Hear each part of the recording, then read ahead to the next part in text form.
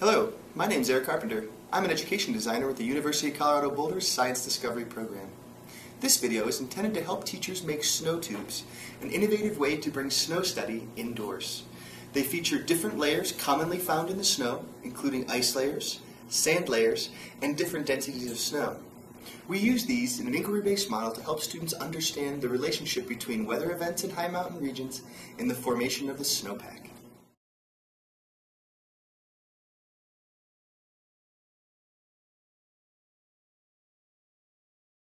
Hi, my name is Michaela Madalinsky, and I am an undergraduate in education at the University of Colorado at Boulder.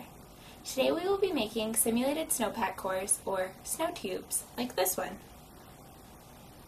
It's a really fast and easy way to bring snow science indoors. We use the snow tubes with graphs of weather data for student inquiry focused on weather, water, and climate.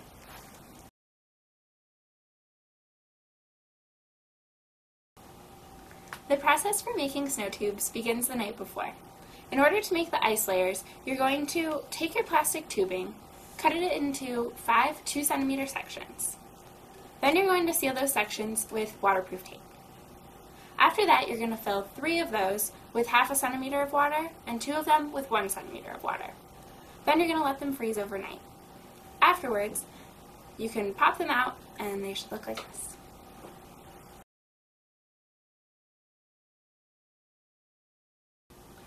Once you have all your materials together, you can begin making your snow tube.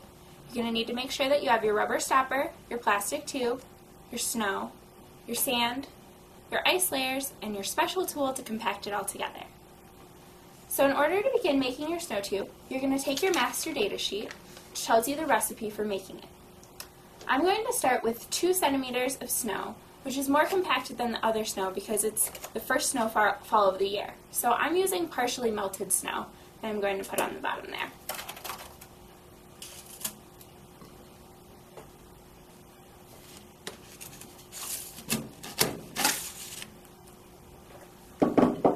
That looks like about 2 centimeters.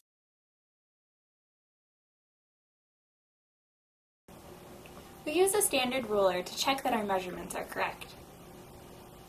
2 centimeters, perfect. Next I'm going to add in a little bit of sand to represent my wind event.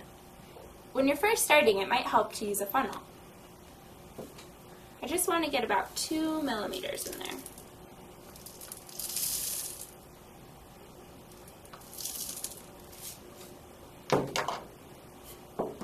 That looks about right. Then I'm going to add 3 more centimeters of snow.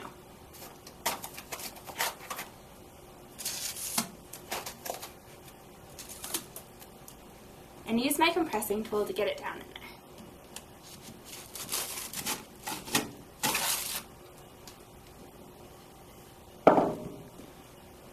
Again, I'm going to check using my ruler to see if I got it about right. Yep, looks like 3 centimeters.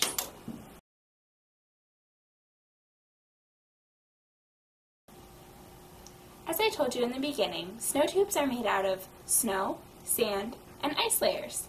For your ice layer, you're going to pop it out of these special discs that you made before and place it into your snow tube. It doesn't always land exactly right, but this time it did. If it didn't, you would just take your compressing stick and push it down in there. After that, you're going to add 3 more centimeters of snow and keep going, following your snow tube master data sheet until your snow tube is completed.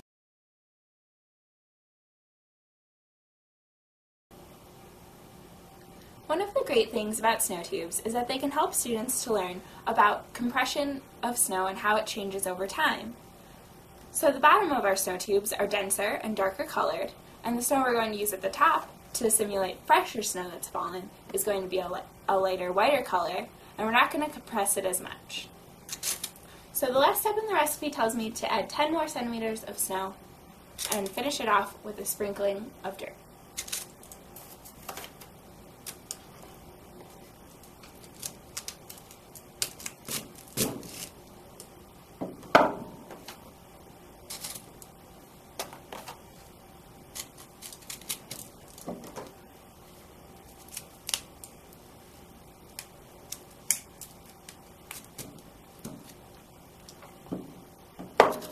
to check that it's about 10 centimeters from my last ice layer, which it is, and then add my sprinkling of dirt.